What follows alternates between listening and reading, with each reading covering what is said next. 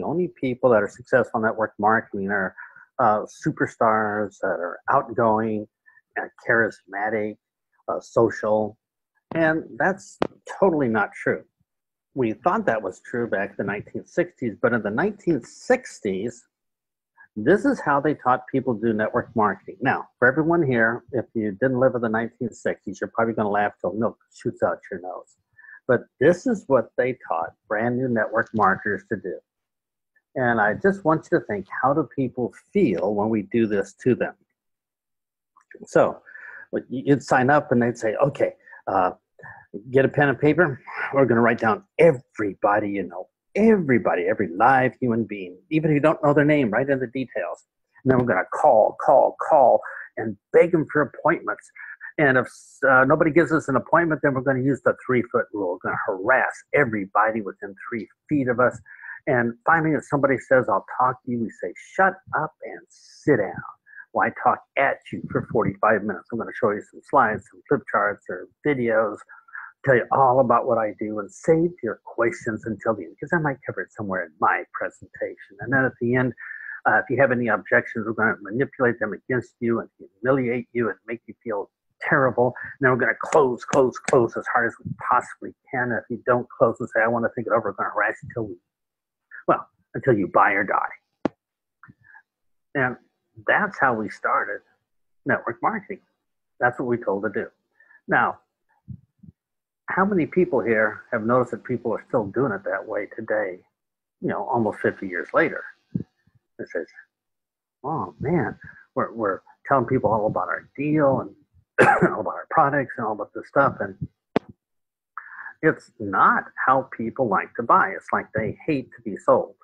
Now, the question is, do people like it when we do this to them? And the answer, of course, is no, they don't like it. And do we like doing this to people? And the answer is no, we don't like doing this to people. So if nobody likes it, stop.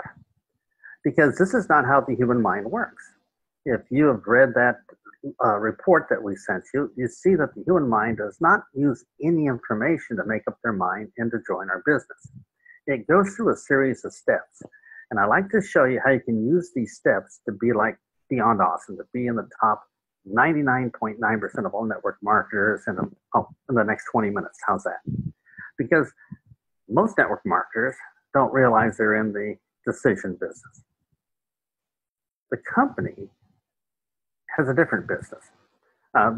Nobody here on this call are out there, making candles or getting special herbs or fragrances underneath rocks in China at midnight with leprechauns.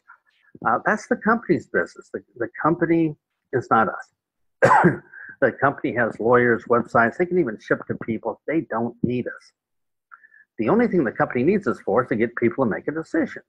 So for all of us here on the call, we have chosen a career in the decision-making business. And once we get that, wow, everything changes. If we're in the decision-making business, the most important thing we want to know is, how are the people we talk to going to make up their mind? Well, in the 1960s, we thought it was on information, so that's why we gave them tons of information. And of course, around 1997, 1998, brain science discovered, man, that is like bogus. So thankfully, we don't have to do that anymore. So I'll show you some examples here and show you a little 4-step formula. Now, if you have that report, you notice that there's 5 little triggers for the human decision. And the first trigger, of course, is who are you? Unfortunately, we can't change that. Not within the first 10 seconds we're talking to somebody. In the first 10 seconds we're talking to somebody, our self-improvement's not going to suddenly kick in at second number 6 or 7. So you don't really have to worry about who you are. You can't change it. If you happen to look like somebody's ex, well, chances are it's going to end pretty poorly. Is there a difference between me giving a presentation and Brad Pitt? Probably. So who you are makes a difference, but we can't control it. So we're going to set aside trigger number 1. We have to know what's there. We have to accept it. But there's not much we can do about it. But the next 4, oh yeah, we can rock. Now, the easiest thing that we can do is do a presentation, which is, of course, trigger number 5. So our presentation doesn't come until after the decision in step number 4. So don't worry too much about the presentation. I am sure everyone here can do a great presentation, demonstrate the products, or if it was somebody signing up on your opportunity, you could show them, press here and we'll watch the video, or here's some information for you. The only 3 that you and I really have to worry about are the most important ones, which is trigger point 2, 3, and 4. So let's go through these very quick. Trigger point number 2 is, do they trust us and believe us? Now, if nobody trusts us, they're not going to join. If nobody trusts us, they're not going to buy a product. It's over. So you could offer your products for 1 penny. Nobody would buy unless they trust us and believe us. And I'll do a quick demo. Let's say that I have brand new Mercedes out in the parking lot. I'm offering to you to buy them for half price, but you got to give me cash. What are we thinking? We're thinking, you're not from around here. I don't trust you. Might be something wrong with these cars.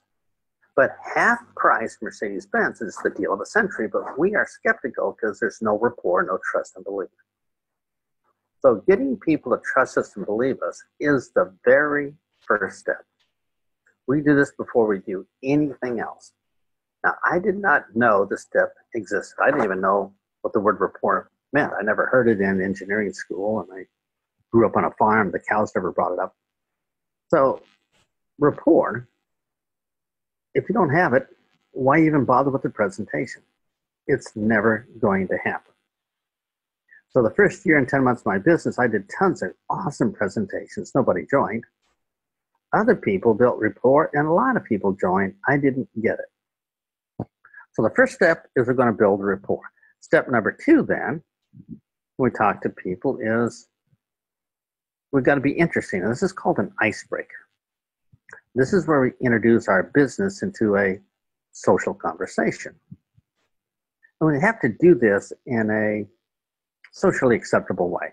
New distributors, do they have trained icebreakers or trained sequences of words? No. So they try to push a conversation into any situation, and it's inappropriate. Let me do an example. One of your distributors is attending a funeral, and they say to the widow, really sorry about your husband passing away, but you notice an order in here, and we have, and you say, this is really awful.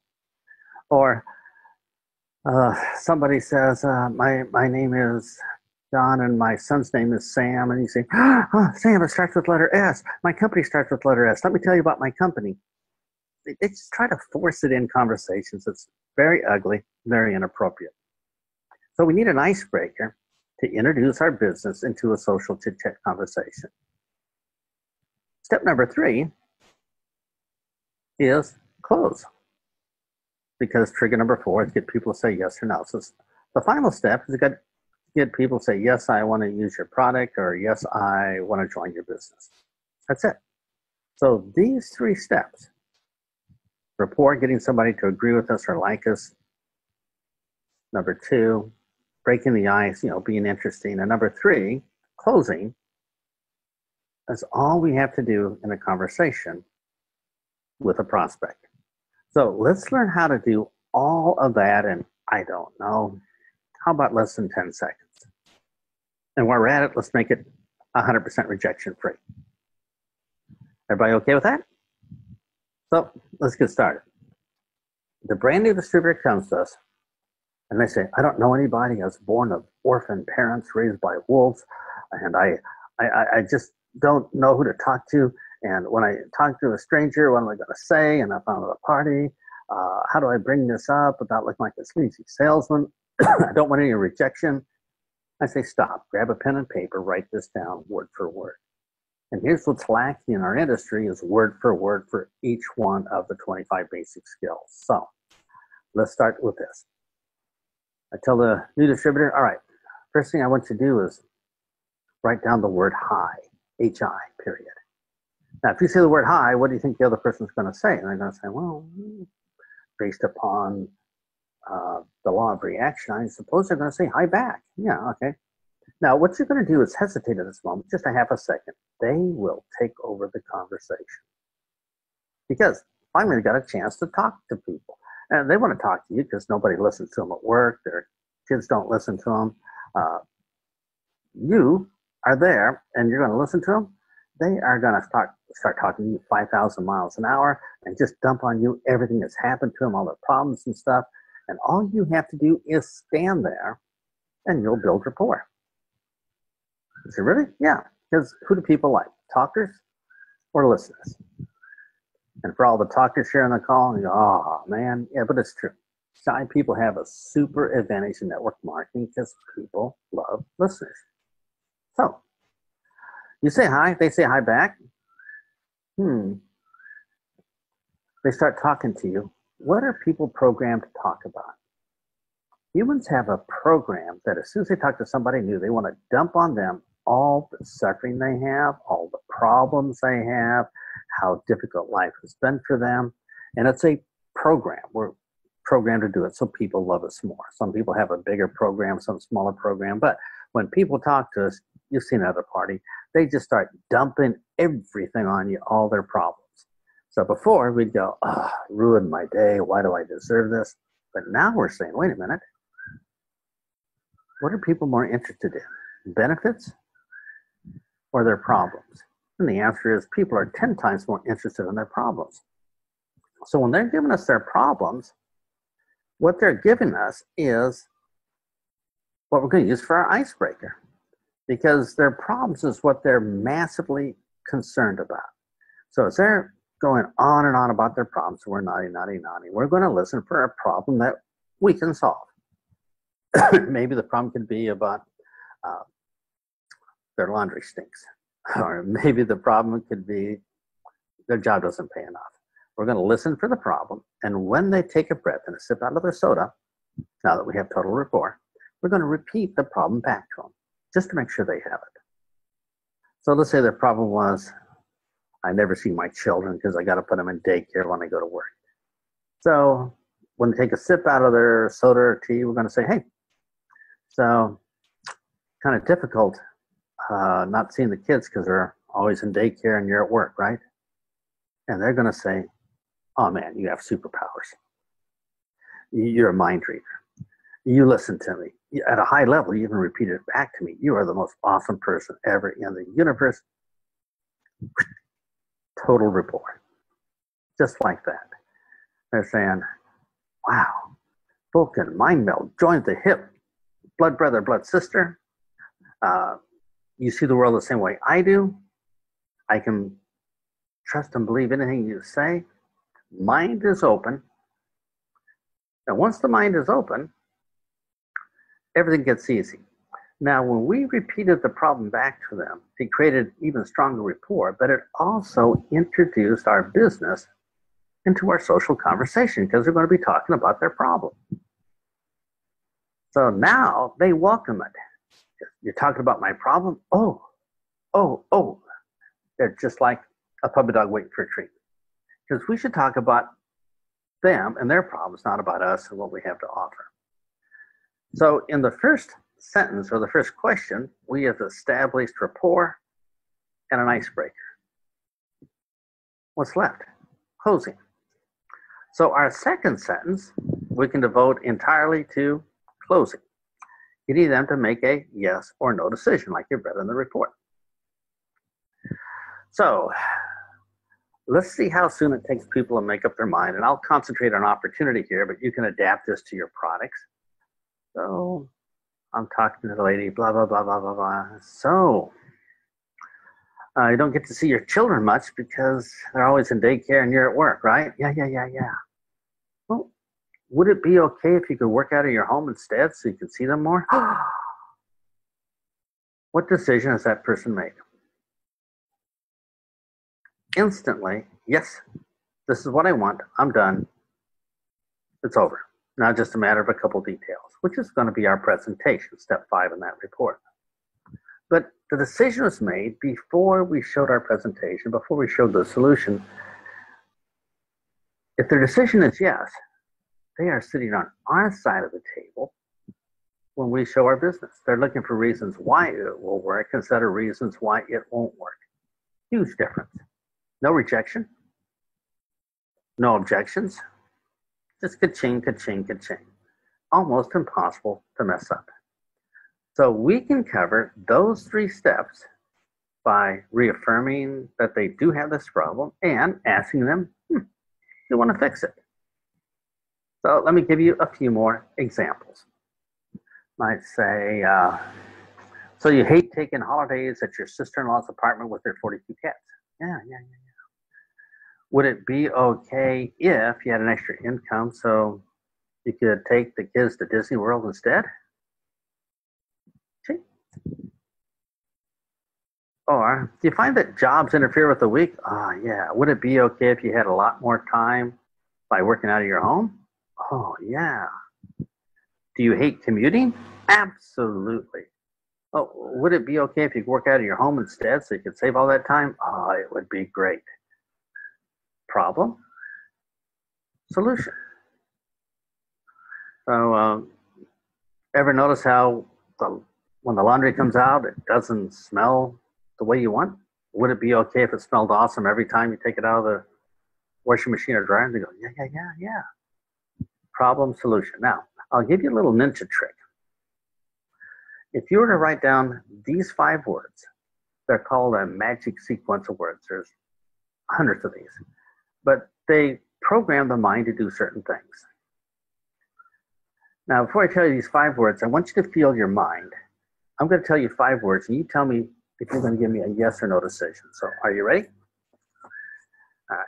So, I say to you, would you be interested in? And you're thinking, no. Sounds like a salesman approaching. I might got to be careful. And in those 5 words, the decision was no. So if you use those words currently, stop. They don't work. They cause people to say no. So let me give you another 5. I just got involved with. And again, you say, oh, no, it sounds like my brother-in-law coming with another deal. So we say these words with the best intention, but they literally drive people away.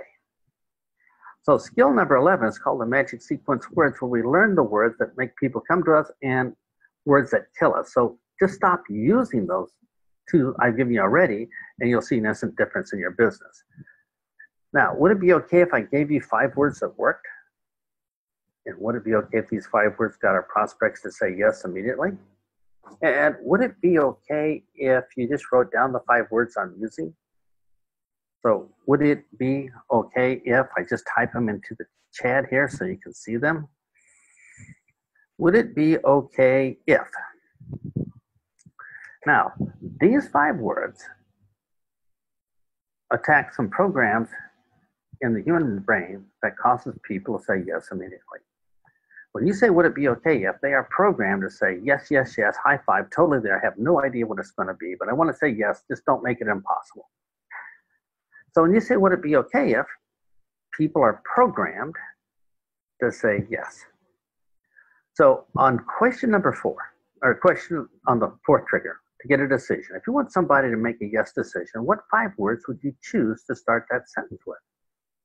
And the answer, of course, is, would it be okay if?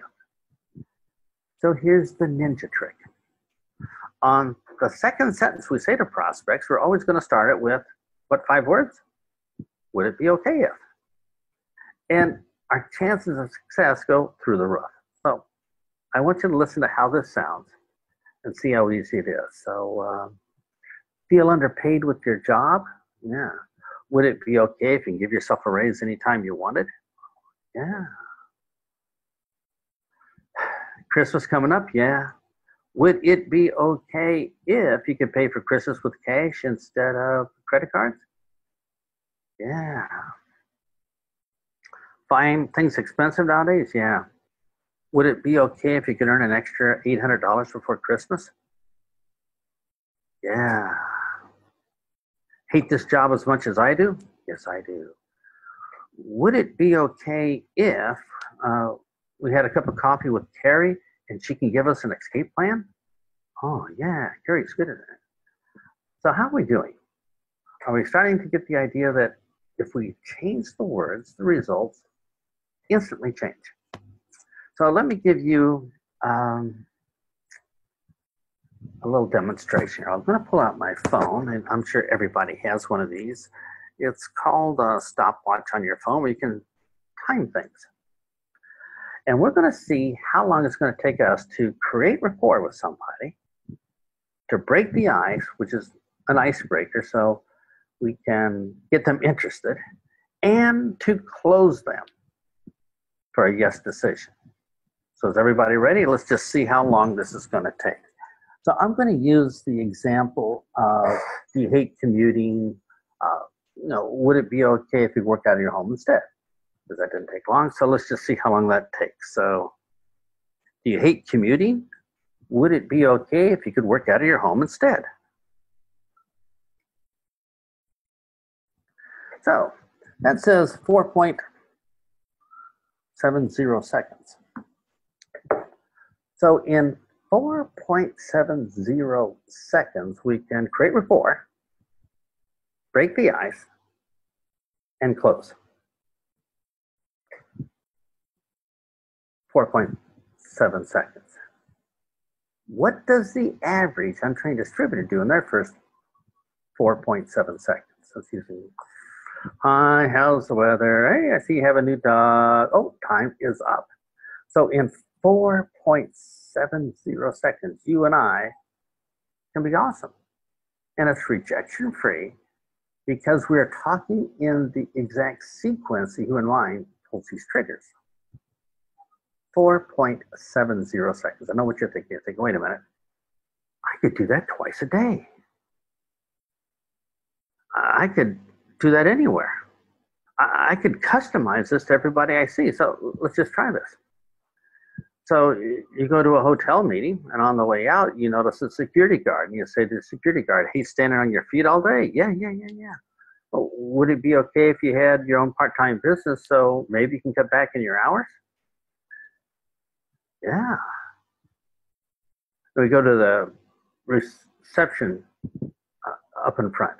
We say to the reception staff, hey, working evenings? Yeah, we got to work weekends too, yeah. Oh, would it be okay if you could set your own hours so you could work when you wanted to? Oh, yeah, tell us about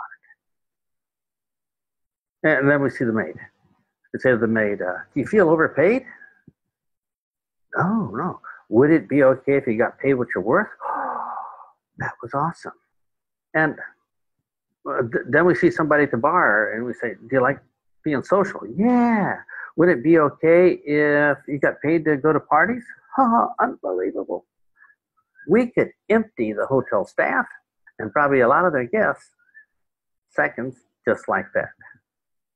So having these two sentences, which cover these three parts of the brain, makes it easy for you and I to talk to people. And I know the question always comes up, well, what am I going to do for a presentation? Well, there's a 1 minute presentation. There's the 2 minute story. There's longer presentations, demonstrations. But wait a minute. Let me give you 5 words for an almost instant presentation. Just something you can use in the meantime before you learn the rest of the skills. And I'll type these 5 words into the chat just to make sure you have them.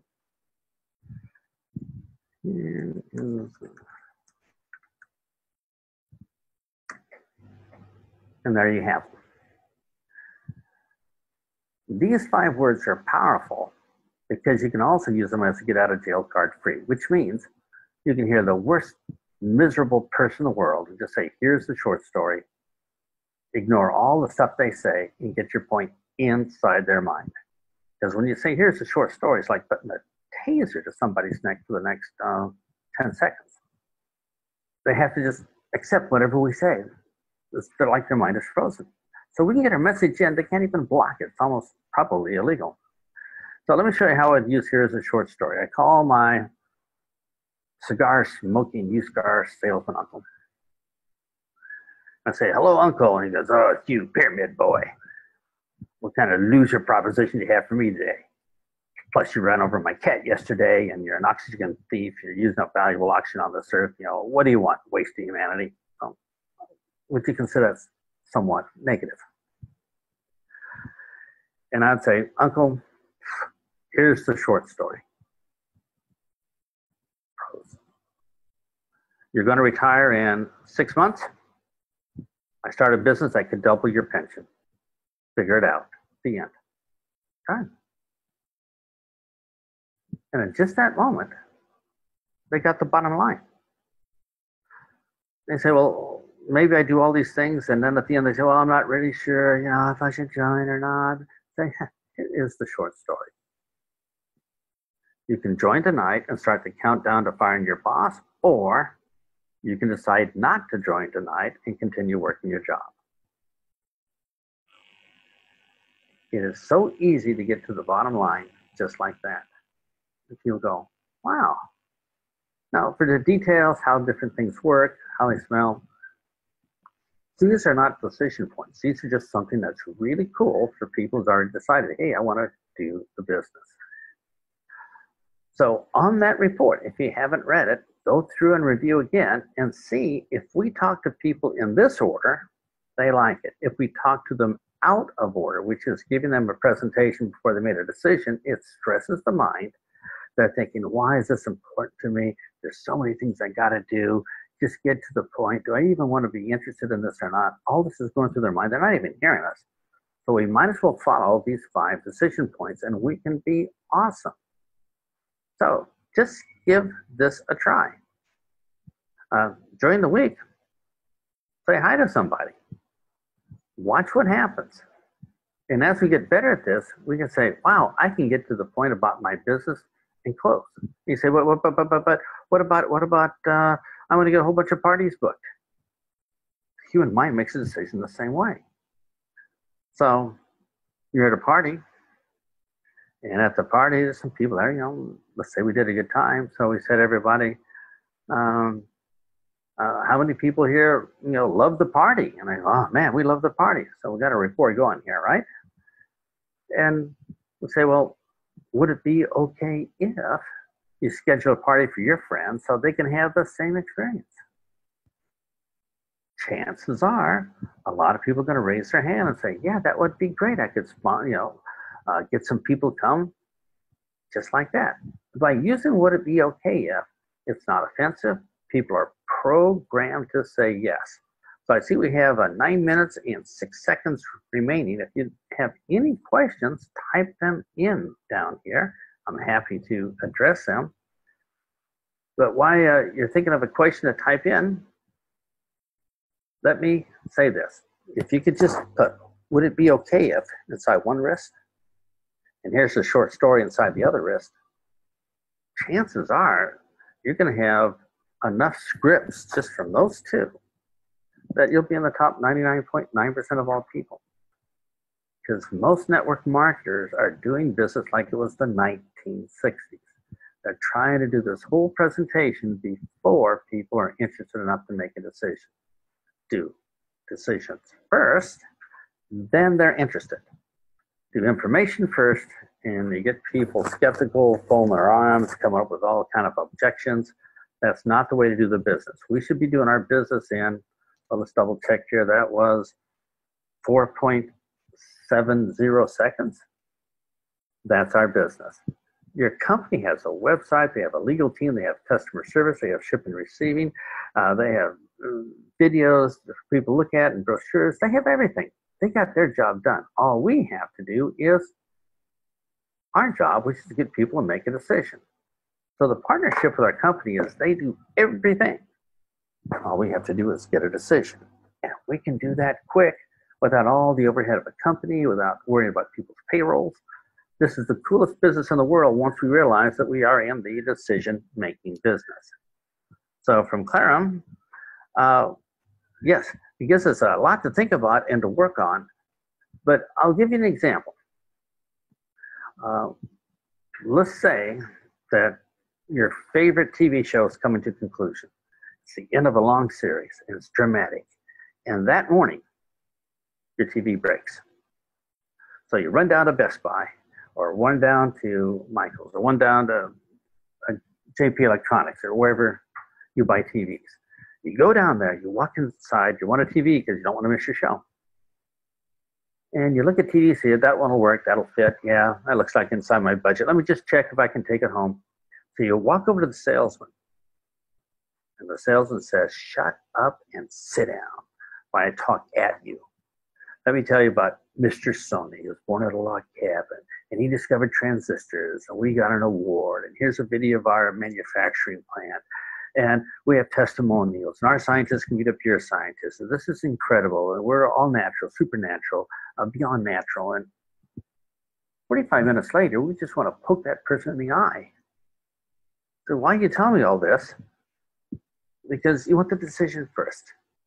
So we would like to go in that store, walk over to the salesman and says, "I saw this TV, I kind of like, is the price right, and is it possible to take home?" And they say, "Yes." Then we might want to have a few details, but not before. So withhold all the details and blah, blah, blah, because it's not going to make a difference on their decision. It's going to make them happy after their decision. So if there's no more questions, let me turn it back here to the host. So is our host still awake, or have I put everybody to sleep? I am wide awake, Tom. Thank you. Thank you very much for joining us. You kind of really nailed it there for us. And I've been reading some of Big Al's books, Tom's books, and they will change your business. So if you want to invest in your business, I really recommend Big Al's books. But thank you for joining us, Tom, in Thailand, and thank you for giving us your time. Okay, we'll do another call in the future, but meanwhile, let's practice this first 4.70 seconds of when we meet people. It's going to be pretty awesome. It is. 5 seconds to grow, less than 5 seconds to grow your business.